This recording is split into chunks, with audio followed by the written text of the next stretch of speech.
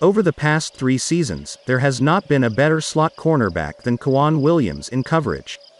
He has been a shutdown and underrated piece of the San Francisco 49ers defense. As Williams enters free agency, there have been rumors that he will be one of a few players that follows Robert Saleh to the New York Jets. However, while there are hurdles to jump before he gets there, could the Chicago Bears sweep in with a better offer?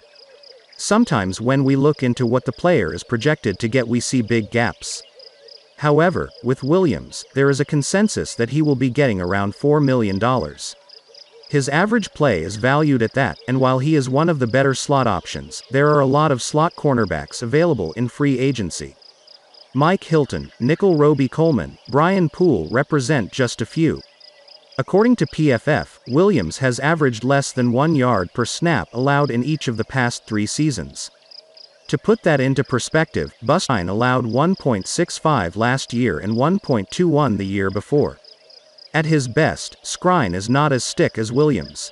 The Bears need to invest in getting their secondary back to being their strength. Teams were able to attack Skrine too easily, and it showed that a weak link can really turn the defense sour. The Bears cannot be cheap in upgrading from Skrine and should go for the corner with the longest proven track record in coverage.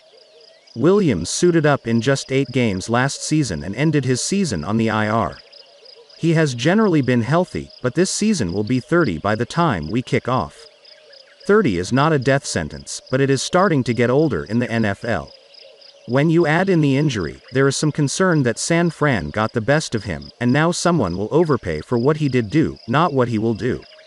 Beyond that is the notion that he will skew to the Jets. It would take overpaying to pry him away from the Jets. With other options like Hilton, or Poole, they may be able to get a better bang for their buck with a younger and healthier option in free agency.